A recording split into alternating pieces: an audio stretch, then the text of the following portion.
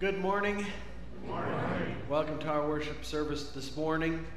A couple of announcements. Today at 2 p.m., St. Paul Lutheran School Christmas program is here at the church, followed by the annual cookie walk in the church basement. Also, everyone is invited to go Christmas caroling next Sunday, December 19th. Meet here at the church at 3 p.m. Soup and refreshments will be here following the caroling at the church. The church office will be closed Monday and Tuesday this week. Joyce will be out of the office both days. Pastor will not be in the office on Monday, but I will be here for the 7th and 8th grade confirmation classes. That's all the announcements I have, so we'll continue our service by singing our first hymn.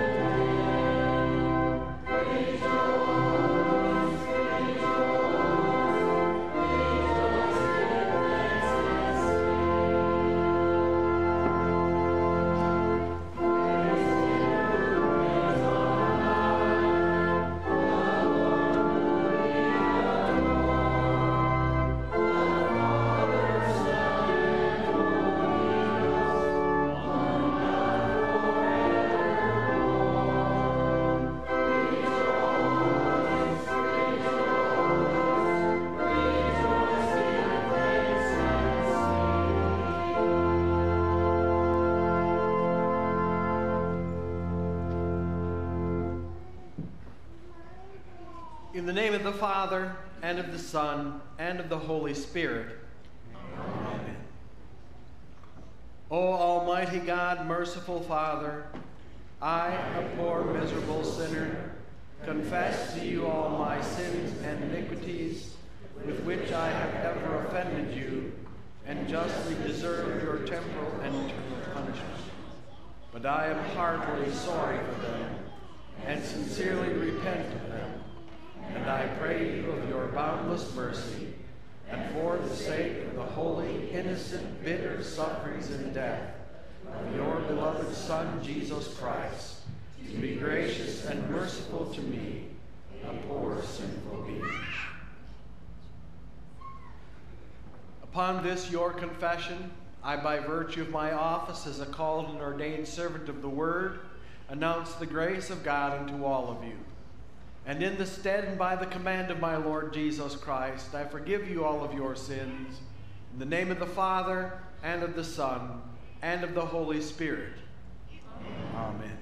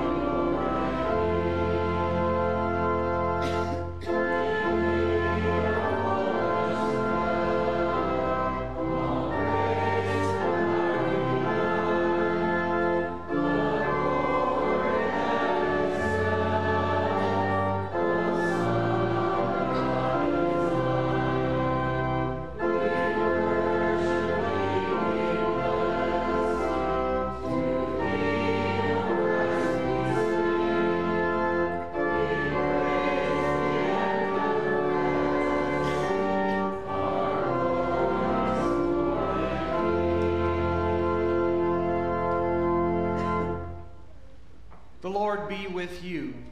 And also with you. Let us pray. Lord Jesus Christ, we implore you to hear our prayers and to lighten the darkness of our hearts by your gracious visitation. For you live and reign with the Father and the Holy Spirit, one God, now and forever. Amen. Please be seated.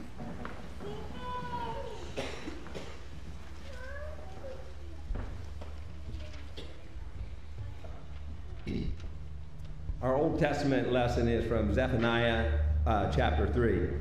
Sing, daughter of Zion, shout aloud, Israel, be glad and rejoice with all your heart, daughter Jerusalem.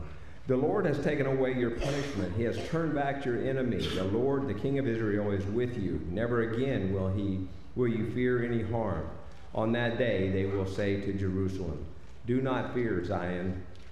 Do not let your hands hang limp. The Lord your God is with you, the mighty warrior who saves. He will take great delight in you. In his love he will no longer rebuke you, but will rejoice over you with singing. I will remove from you all who mourn over the loss of your appointed festivals, which is a burden and reproach for you. At that time I will deal with all who oppressed you. I will rescue the lame. I will gather the exiles. I will give them praise and honor in every land where they have suffered shame. At that time I will gather you. At that time I will bring you home. I will give you honor and praise among all the people of the earth when I restore your fortune before your very eyes, says the Lord. This is the word of the Lord. Thanks be to God. The epistle lesson is from Philippians chapter 4. Rejoice in the Lord always. I say again, rejoice. Let your gentleness be evident to all. The Lord is near. Do not be anxious about anything, but in every situation, by prayer and petition, thanksgiving, present your requests to God, and the peace of God, which transcends all understanding, will guard your hearts and minds in Christ Jesus. This is the word of the Lord. Thanks be to God.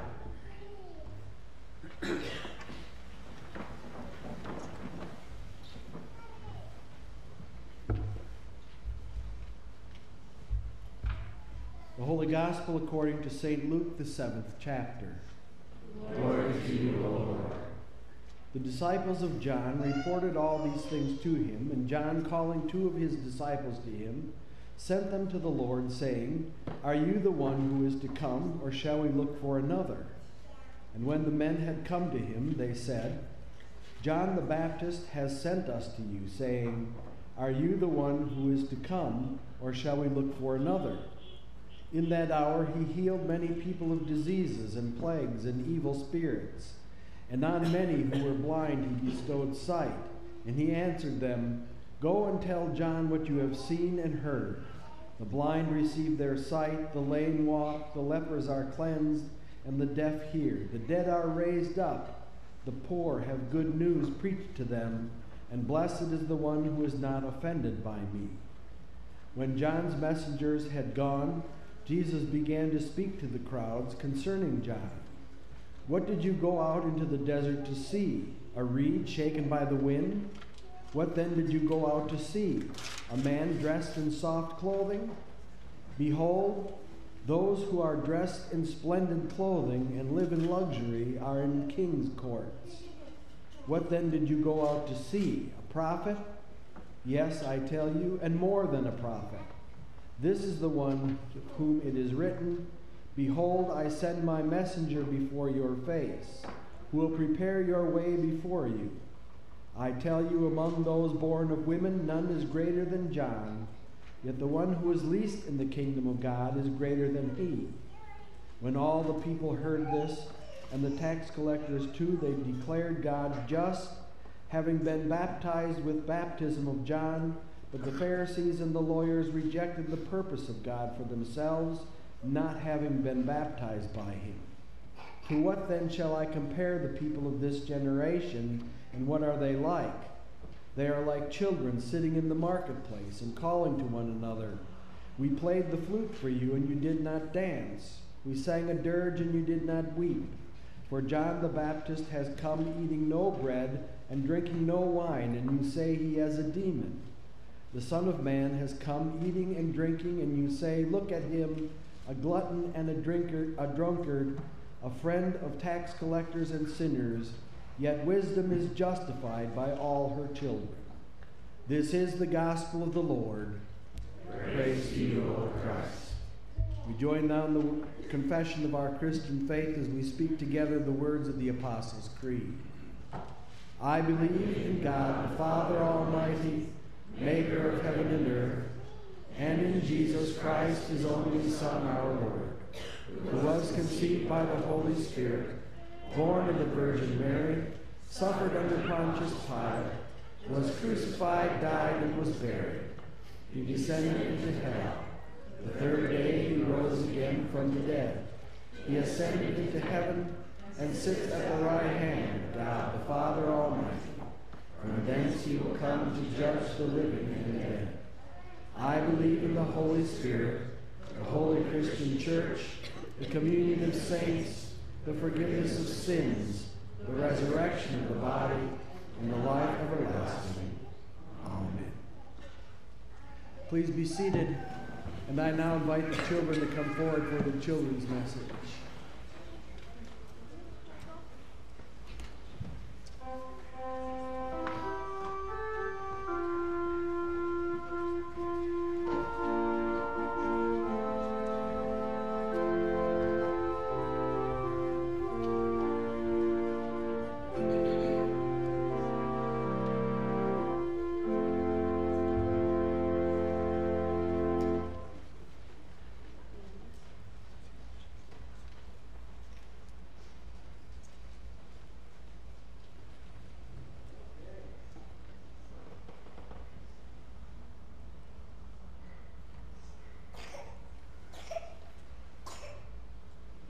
How nice it is to see all of you today. Good day today? Yeah, good. You know what this thing here is? You know what it's called? It's an Advent wreath, right? Advent wreath, yeah. And look at all the candles on there, huh? We use those candles to remind us of the days of Advent. From the first beginning of Advent to the end of Advent, that means the coming of Jesus. When Jesus will come, we're ready. It helps us to prepare to celebrate the time when he first came, born a baby in a manger. You know that story, right? Jesus coming to us in a manger. And those candles are a little bit different, aren't they? There's a couple of blue ones up there, a white one, and then there's that pink one up there. And those candles all have actually names and purposes. Okay? The first candle that we light is actually a blue one. It is called the prophecy candle, and it represents hope, because the prophets proclaimed Jesus coming, and that gave people hope for the coming of the Savior.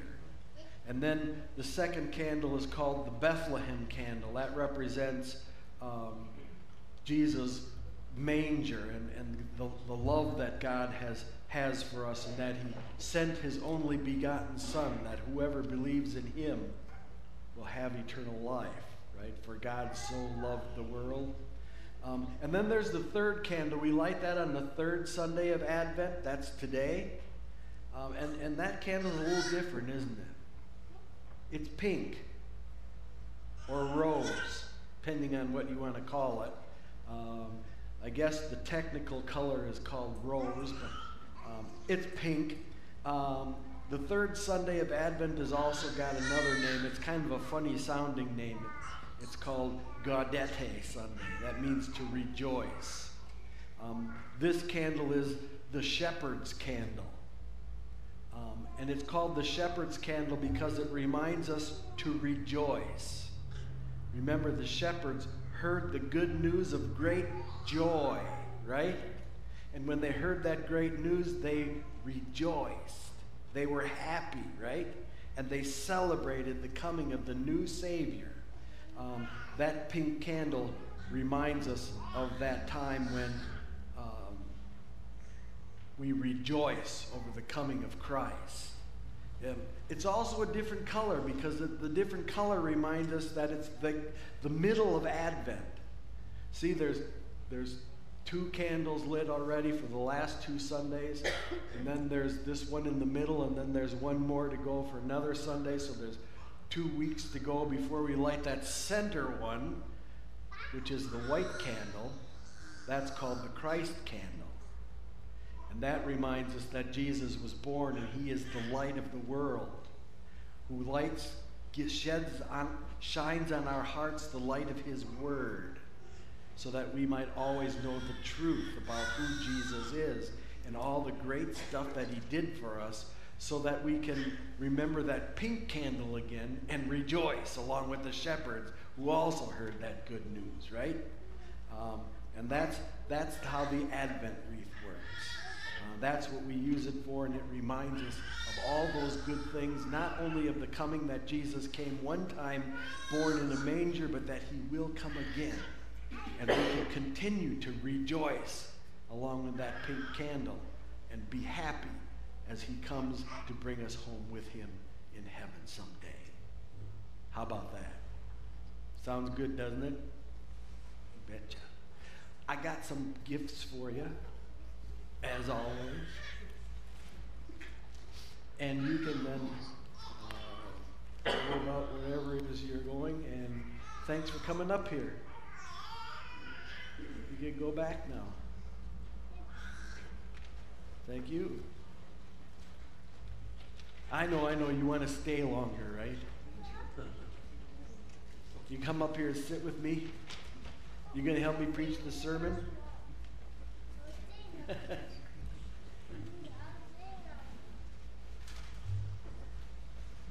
Here we go. Would you like some? It's okay. Here you go. It's okay.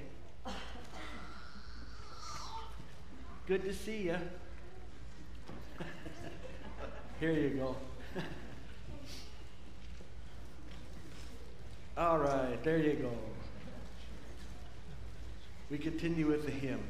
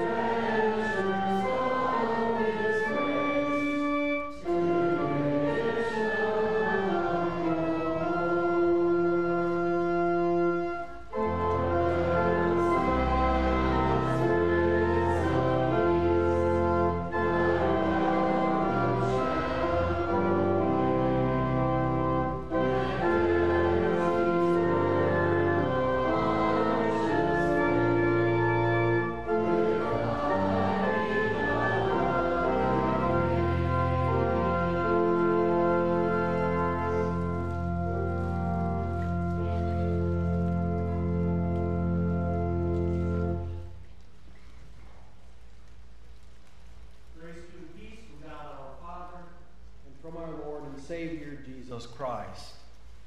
Amen.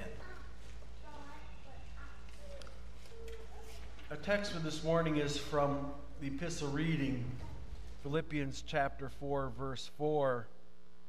Rejoice in the Lord always. Again, I will say rejoice. I remember when I was a kid back in Milwaukee, our home church was a couple blocks away. The ladies in the altar guild would always make the Advent wreath. They made a new one every year from the branches that were cut off the bottom of the Christmas trees that were set up. And it was kind of similar to here where we have two, but those Christmas trees, this church was huge. And those trees were big, and I want to say they were like 12 feet high, but maybe they were higher and lower. I can't remember. I was little, so maybe they looked bigger than they were. I don't know. But they were big, and the Advent wreath was big, and it looked pretty cool with all those real pine branches in there, those evergreen branches. And of course, we don't get to use real stuff anymore these days. I guess it's supposed to be safer that way, but still it reminds us that life continues even in the dead of winter.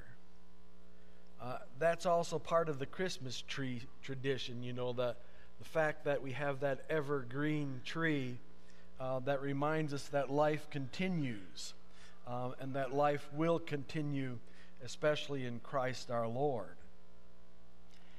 Ancient people also saw this.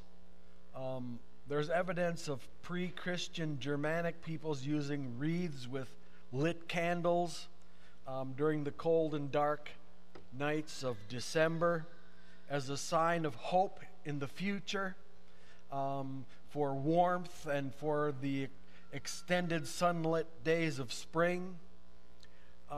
In Scandinavia also during winter they used lighted candles that were placed on a wheel, and prayers were offered to the God of light to turn the wheel of the earth back towards the sun so that the days would be longer and warmer, of course.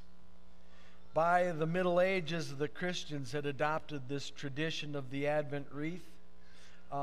They called it Advent wreath, as with the season of Advent during this time. And it was part of their spiritual preparation for Christmas. Considering that we light these candles each time, remembering that Christ is the light that came into the world to dispel the darkness of all our sin and to radiate the light of the truth of God and the love of God into our hearts. By 1600, both the Catholics and the Lutherans had more formal practices revolving around the Advent wreath. We light each candle as the weeks progress. Advent means, of course, the arrival, and so we use it to mark the days until the arrival of the high festival of the first coming and the birth of Jesus Christ. We look at the Advent wreath and we see the three, we have blue candles. Formerly they were purple, but they changed the color from from purple to blue. I never did figure that one out, but anyway, we have blue, and then of course there's always that one candle that's pink, and everybody always asks about that pink candle. That pink candle is the third Sunday of Advent, which is today. We light the pink candle, and does anyone know why? Well, it's because of our text, Philippians 4, verse 4. Rejoice in the Lord always. Again, I will say rejoice. The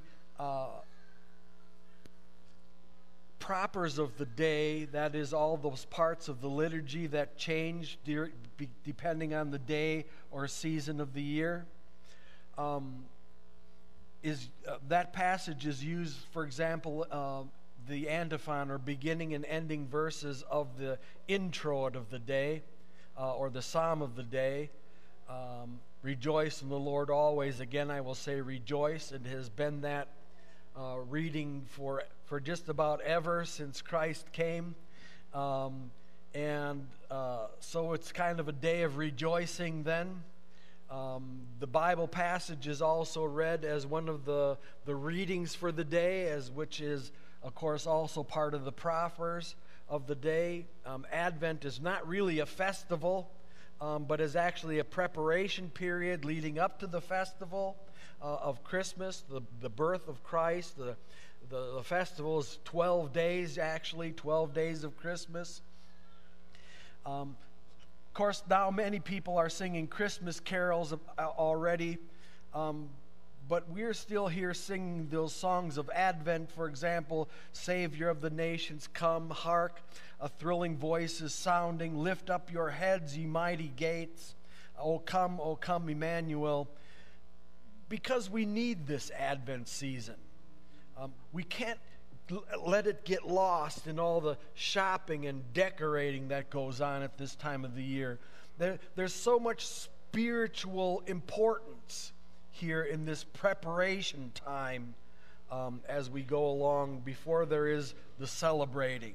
After all, if we consider even in the Bible how God has 39 books in the Old Testament pointing towards the coming of the Savior, the preparation, preparing us for the arrival of the Messiah, the Christ child, and only 27 books after that describing about what happened and all that continues to go on.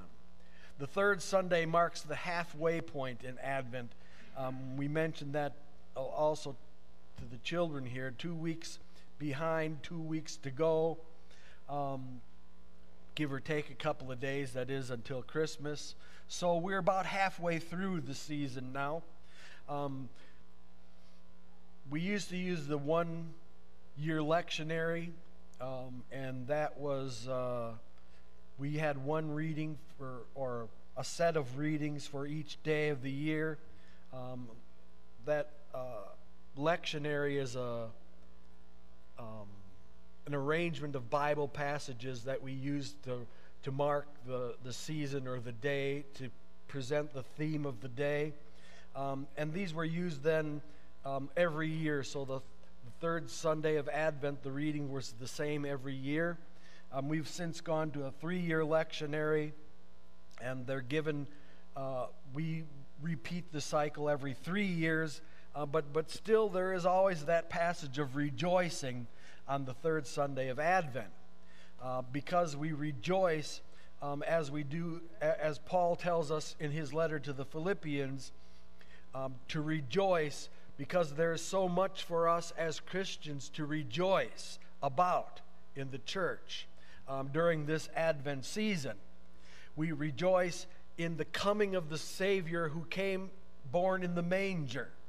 We rejoice along with the shepherds who received that message for the very first time of the Savior born in Bethlehem. We rejoice as we continue to hear that same message. We rejoice as we continue to hear that message over and over and over throughout our lives of the Christ who came to save us from our sins that we might have everlasting life. So we need this season of Advent. We can't let it get lost. So here we are then in this third Sunday again, rejoicing because there is so much to rejoice about. Now, while there are many people who are not so happy during this time of the year, they don't find much to rejoice about, and I guess if we really thought about it, we could look out into our world and say, well, there's still fighting going on around the world. It's even in our own country. We're still burdened with all those effects of COVID-19, and in fact, even an upswing in the number of cases and so forth, and our loved ones are dying, and loved ones have died. People are just losing hope in the world. But we as Christians should remember that this is how the world has always been since the fall of humankind. Students of the Bible should know and remember how empire after empire conquered the known world through bloodshed. The Egyptians, the Syrians, the Babylonians, the Persians, the Macedonians, the Romans. Paul, when he wrote this letter to the Philippians, lived under the tyrannical dictatorship of Caesar Nero, who was famous for his brutal treatment of Christians. How does Paul speak about all this to the people? Does he speak all gloom and doom to them? Boy, it's really going to be a terrible time to be a Christian, isn't it? Did you hear how Nero blamed us for Rome burning down last year? How he hung Christians from poles and lit them on fire, and others tied in lambskins and threw them out to the wild dogs. And being a Christian is just about the worst thing there is, he might say. But no, we didn't hear any of that from Paul. Paul's reading says, "Rejoice in the Lord always. And again, I will say, rejoice." Yeah, I know the world is a mess. The world has morality up for grabs. Our children are growing up in a world that has more challenges to the Christian faith than we ever had. There's violence all around us. The world is a tough place to live in. It's full of sin, and that's why God said way back in the beginning in the Garden of Eden, "By the sweat of your brow shall you eat bread until you return to the ground out of which you were taken." But Paul encourages us to rejoice even in the midst of all of that. That's because he knows that Jesus is coming again, and his advent or his coming is near. Therefore, we shall rejoice even in the midst of all this stuff. We shall continue our preparations for the coming of Jesus Christ, for the coming of his and of the celebration of his first coming, which was for the forgiveness of our sins, and for the coming of him when he comes again to welcome us into his kingdom forever. And so we are here then preparing and rejoicing. Well, how do we do that? How do we prepare? Well, first of all, be on guard, because the devil likes to sneak around. Have you ever heard of that? The phishing, they call it PFISHING. It has to do with internet scams, where someone might say, like, you might get an email saying something like, "Oh, I've been driven out of my country," or the evil government is taking over our country, and I'm a rich man and I have all this money in the bank and I'm going to lose it. If you just give me your bank account number, I'll put it all in your account and make you rich, and then you can give back to me, and I'll leave quite a lot in there for you. And they'll tell you it's all legal. And many people have fallen for this, unfortunately. But remember, he's playing on your greed. The devil works like that. He plays on our weaknesses. He plays on our greed, our need for immediate comfort, our laziness, our pride, and all those kinds of things. And then he lays a trap for us. Watch out for him. Stay awake. Examine yourself each day. Confess your sins. Call upon Christ for the forgiveness that only he can give. For only he took your sins upon himself, offering himself up as a perfect sacrifice, a sacrifice that none of us could make. Only he declares you not guilty before the Father in heaven. The second is to rejoice. Again, that passage, rejoice in the Lord always. Again, I will say to rejoice. Don't go around living all gloomy and doomy. We get so caught up in all the bad things and how bad things are in this world. Sure, there's wars and rumors of wars, as the Bible tells us. Family member against family member, natural disasters. We heard about those terrible tornadoes that yesterday in the Mid-South, and then the economy is not that great. But everything's not all that bad, is it? I even think that John the Baptist fell for this one, sending his disciples to Jesus, as we heard in our gospel reading, and asking, "Are you really the Messiah, or did I just think you were when we went through all that baptism stuff in the river? And now I'm here in prison and I'm going to die and you're out there, and it seems you're not doing anything for me." It's going to happen that we will all doubt God's plan sometime in our life. John had other expectations of Jesus. Don't be concerned about how bad life is. After all, what is it that you really expect? Do you expect heaven on earth? That's not going to happen. It's not going to come until He comes again. And this place is a cursed place. This is the world where sin exists, and we're blessed just to make it through every day. Instead, we need to look ahead to what's going to happen when we leave this world, for what blessings God has given to us already. God has a great place prepared for you in heaven right now. Jesus said He's going ahead of you to prepare that wonderful place for you. And upon your arrival, all your loved ones will be there welcoming you in through the front door. Just rejoice in that picture.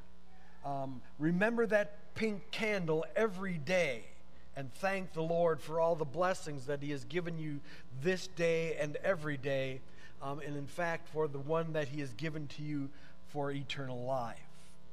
If we spent half as much time praying to God about the things that trouble us as we do about worrying and complaining about them, we'd probably spend more time in prayer than all the pastors in all the churches in all the world combined.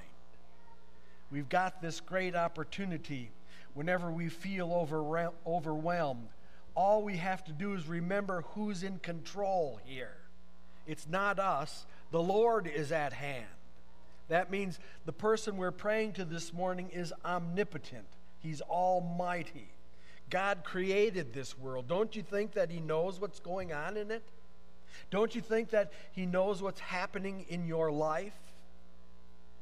He sees what troubles you. He knows what you've gone through. He's been here going through these things.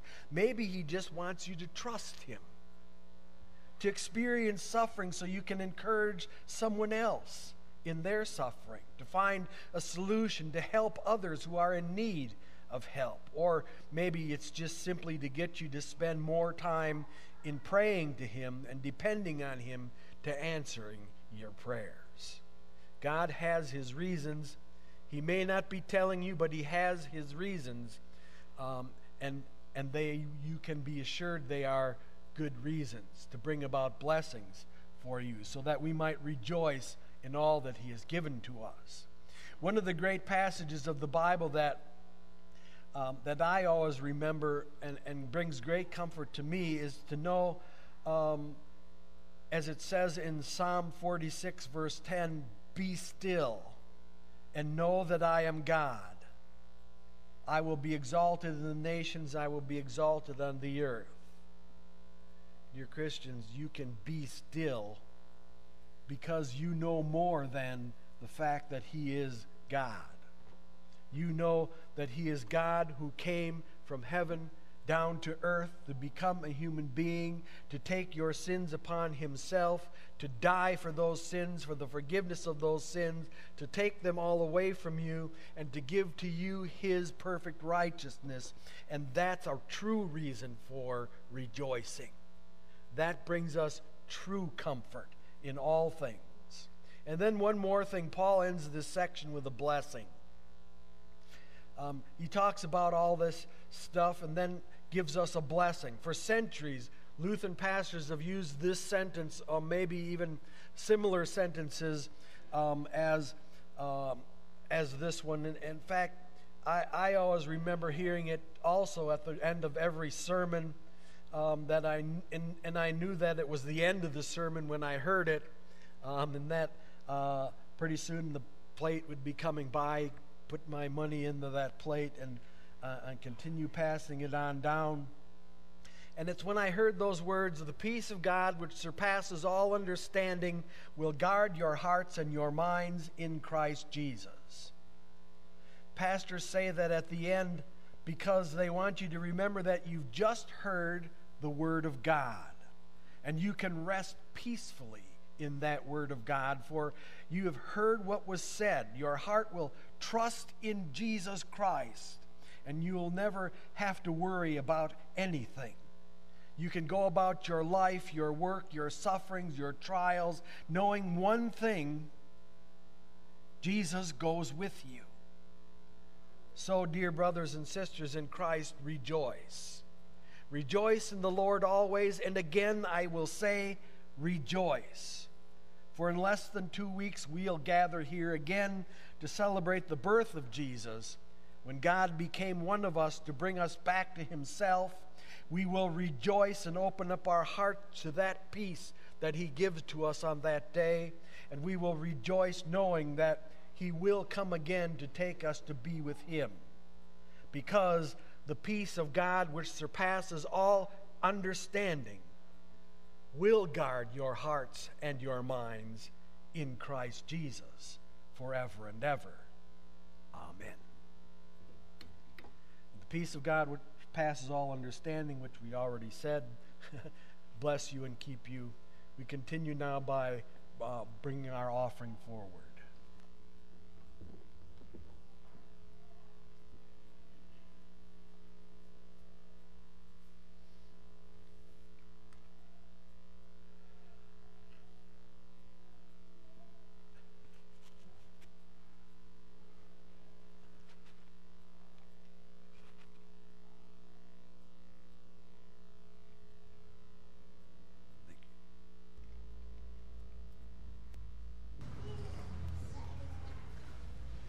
We give thee but thine own, whate'er the gift may be. All that we have is thine alone, a trust, O Lord, from thee. Please rise for prayer.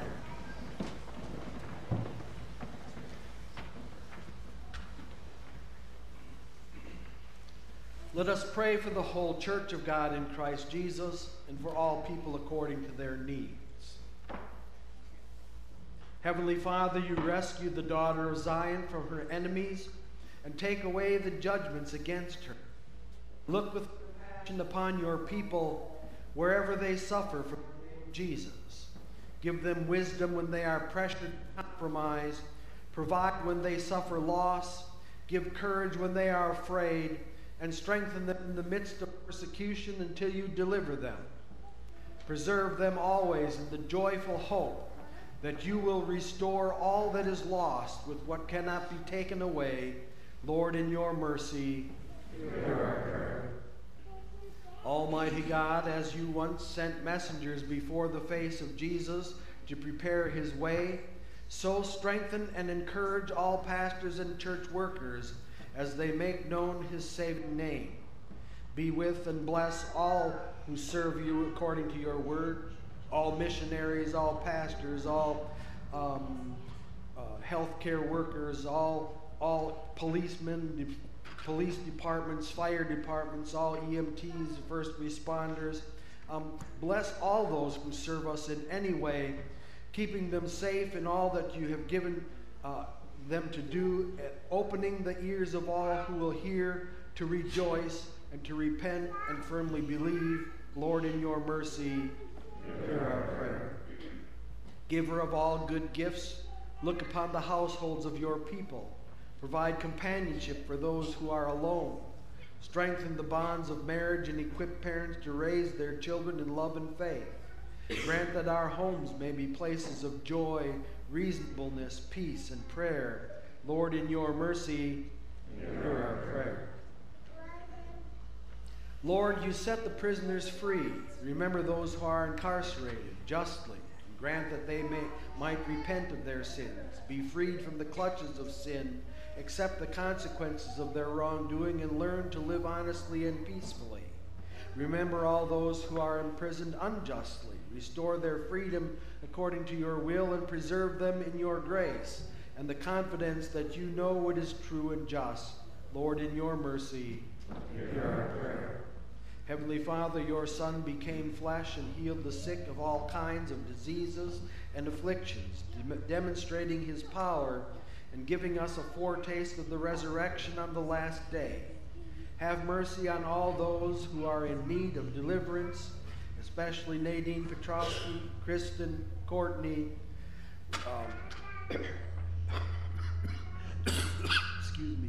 Reagan, Elaine Trainer, Bill Berry, Heather Wopel, Marlon and Dolores Doe, John Schrader, Laken Holeka, Glenn Runninghawk, Darren Trainer, Anselm Wimmer, Gloria Luby, and Alex Meyer.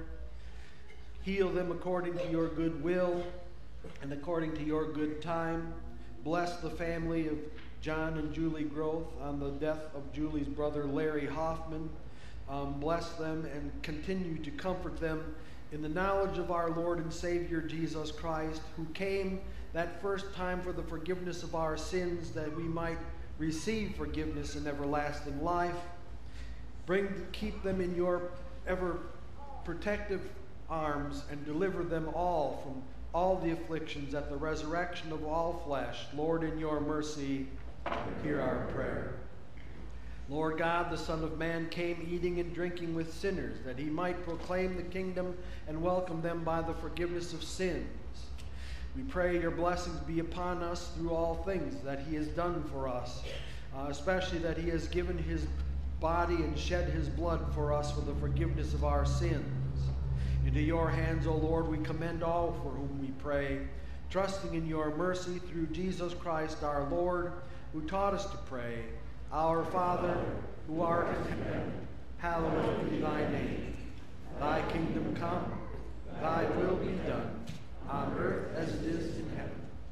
Give us this day our daily bread, and forgive us our trespasses, as we forgive those who trespass against us. And lead us not to temptation, but deliver us from evil. For thine is the kingdom, and the power, and the glory, forever and ever. Amen. Receive the blessing of the Lord. The Lord bless you and keep you. The Lord make his face shine on you and be gracious to you. The Lord look upon you with favor and give you peace. Amen. Please be seated as we sing our song.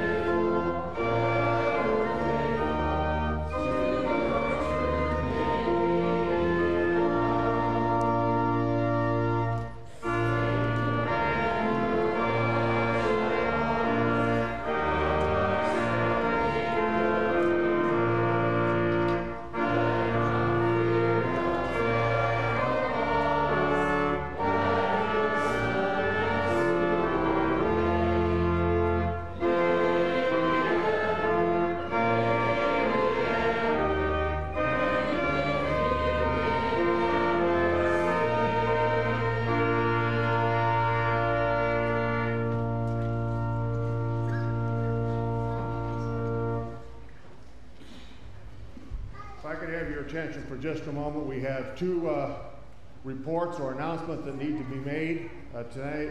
Julie, you come forward, please. Sally, you come and you'll follow. Julie, just come right on up here and use the microphone if you would, please. Good morning. My name is Katie Groth, and I'm the president of the St. Paul Youth for Christ group. Our group is made up of over 30 students that have been very active this fall. We appreciate the support of the church and the congregation, and just wanted to let you know what we've been up to. The National Youth Convention is scheduled for early July in Houston, Texas. We have 24 students and 3 chaperones signed up to attend. We are joining the youth groups from Battle Creek, Norfolk, and Madison, and renting 3 buses to make the trip. Attending with these groups has lowered the cost of attendance. The cost for each student is around $1,100. In October, we held a haunted forest to help raise funds for the trip. We had over 600 people visit the forest with cars in the parking lot from 8 different counties and 3 states. Thanks to all the parents and students that helped make the evening a great success. At our November meeting, we helped gather food for the orphan grain train. Over 1,000 pounds of food was donated. We had our December meeting last week and had a wonderful supper provided by Nancy Repper, Jamie Kaup, and Holly Snodgrass. We each read verses from the Christmas story and then had a gift exchange. We are planning on several more fundraising events after the first of the year. Our current plans include an all-you-can-eat waffle and sausage breakfast and a junior high dance, to name a few. Thank you for all your continued support.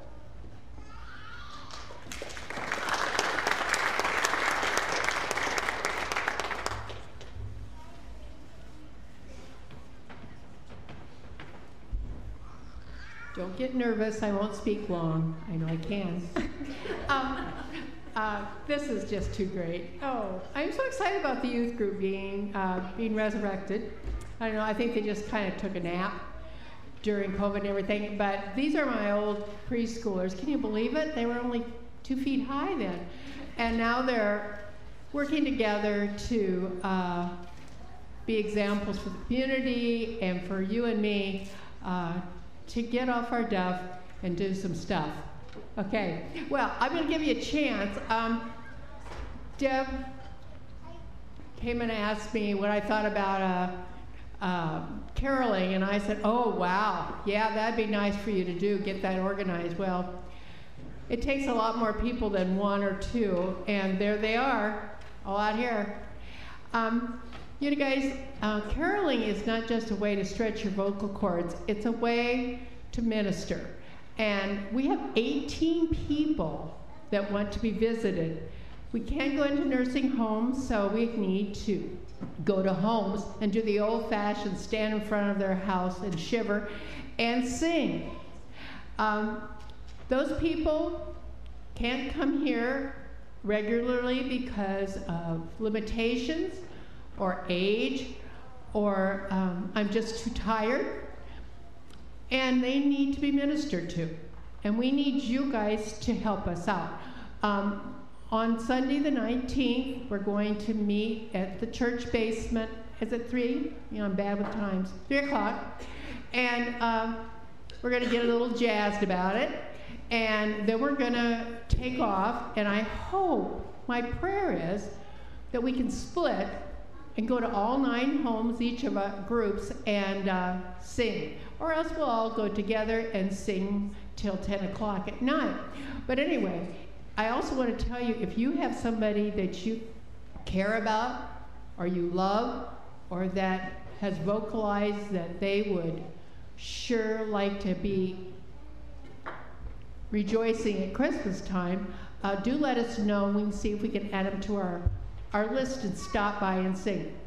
Now, grandmas and grandpas, aunts and uncles, moms and dads, we love to have you come. We want you there. But there's something about the sparkly eyes of a bunch of ornery kids singing God's graces and praises that brings extra joy to their hearts. So if you can grab a neighborhood kid, or you know, somebody that's just hanging around the streets, don't know what to do, bring them along. But do come and We are so excited about this. I want the basement just full. We are going to have soup, or we're going to try to have soup. And somebody mentioned leftover cookies. I don't know where that comes from. And we just want to have a good time. Our congregation is coming back to life. And it's only if we get off our duff and do some stuff. Gosh, I just thought that up today. Thank you, Katie, for being here. Anyway, so let's pray. Dear God, Heavenly Father, we are asking that you send an extra measure of the Holy Spirit into each of our hearts and help us get out of ourselves and into your kingdom work. We have a small job to do, a big mission. Help us to know to take time, give a little energy, and make somebody's Christmas what it should be, rejoicing at the birth of you and the looking forward to time in heaven, the second coming. Be with us.